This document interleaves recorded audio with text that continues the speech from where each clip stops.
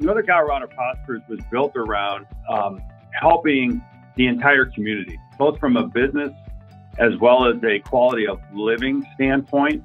Their focus is really on enhancing the business climate within the community. And it's amazing that a chamber is able to pull together and do what they have done and be leaders on all of these issues. I can't think of a better example of being a champion for stronger communities than Fix North I-25 and Northern Colorado Prospers. When you consider transportation and mobility, workforce, talent, and the bold voice of business, those are foundational to strong communities.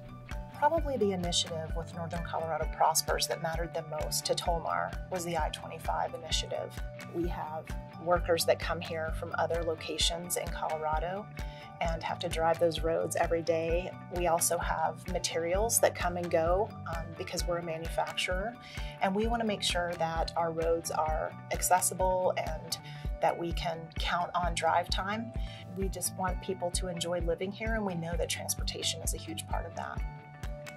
Because we have so many employees, because we have to continually hire more people, because we're getting older as citizens here, we're going to need more healthcare workers. That talent, efforts, and organizing that with the business community with a single voice has been invaluable. We couldn't do it alone, just as Columbine Health Systems.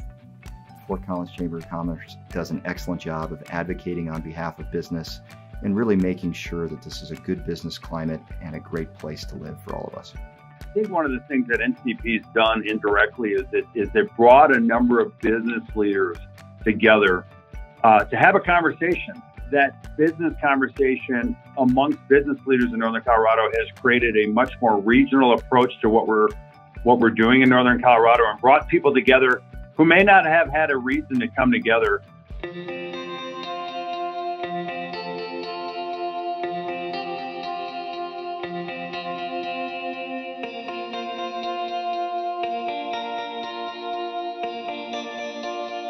What I really appreciated about them was there was a couple initiatives that were just unbelievable. And the first was they moved towards putting together and collecting masks and PPE throughout the community, which, you know, that is not necessarily the chamber's job, but they saw a need and they mobilized and they made that happen. And that has made a big impact, not only on our ability within UC Health to manage this pandemic, but also the community's health. And I think that is a very important and big deal, as well as they have assisted organizations with the PPP program and some of these other initiatives that are all new to us. And so they've been able to help us and others kind of navigate the process and what that looks like to make sure that the funding is going to the right locations. You know, one of the challenges initially with COVID is there was information coming from all sorts of different sources. The chamber directed itself and said, listen, we're going to gather all the information and putting in a central location for not only its members, chamber members, but for the community as a whole to be able to access.